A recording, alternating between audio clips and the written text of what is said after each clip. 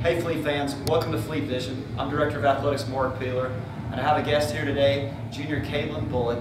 Last year Caitlin was first team All-Conference Carolinas, and after another really good season this year, we're hoping Caitlin will make another appearance on the first team Conference Carolinas. And Caitlin, tell us about your season so far.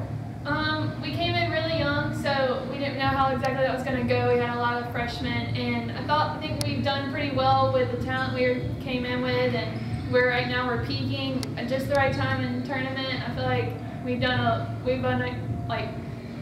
surprised a lot of people in our conference, and I'm really excited for our tournament. It really is impressive after losing so many seniors last year.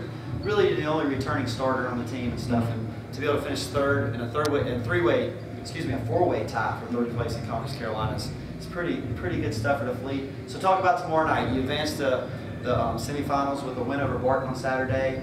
Belmont Abbey, they've beaten you twice. They took us 3 times last year as well and stuff. So talk about going into that game, what it'll mean.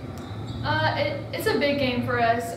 Like Coach said today in practice, it's hard to beat a team 3 times in a row. And of course it happened last year, but I think this team, different from past year's teams, we have a lot to prove, and we are peaking at the right time, where in past years we had to stay focused and make sure we don't lose our peak. But we're peaking at the right time, we're playing the right game, we stick to the game plan. I'm really excited. It's going to be a really good game, and they were going to surprise people, because conference is all about what you do in the game that you're given and the time that it's brought to you, and I think we're going to upset some people and have a good game tomorrow night. So good. Congratulations on another good season. Thank you. You can follow the Fleet tomorrow night. They're at Belmont Abbey.